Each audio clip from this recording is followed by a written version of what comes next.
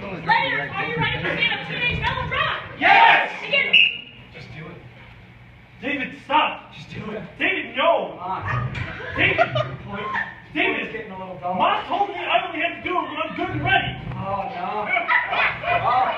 David! You can't handle it. Fine, You can't okay? handle it. No, let's see you do it. Mrs. Johansson, my pencil is broken. Thank you, Mrs. Johansson. He started it. Thank you. Time to pay off. David. I'm doing mine right now. I'm doing mine right now. David. Hey, you cry about it? No!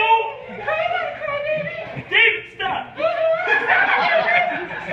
Excuse me. Oh, excuse me. Sorry, Mrs. Johansson, I don't mean to interrupt your class, but this disturbance can be heard all the way out in the hall, gentlemen. I was just trying to... My pencil tip was...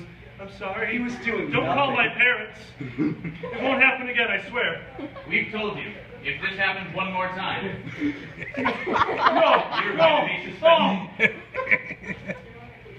I need to go to the bed. David, no! This way, young man. Oh, God!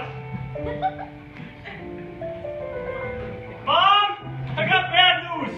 Yes, I was in the kitchen. Mom! So I was sharpening my pencil today, and, well, long story short, I can never go back to school, ever. Never again, ever, until principal gives me the okay. So what you're telling me is you get to spend every single day at home with me? This is the happiest day of my life. I just wish that one time you would tell me I'm a failure and that I did something wrong. No, you had two good cheekbones. Oh, gosh, I'm so symmetrical. Hello, Mrs. Redneckerson, I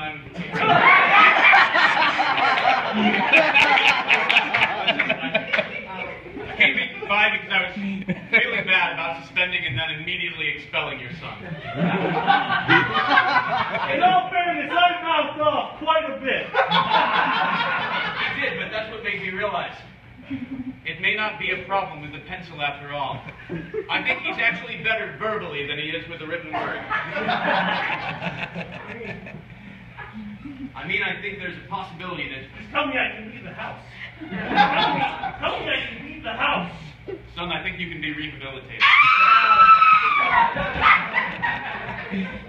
The happiest day of my life. She's gone, that'll be $500.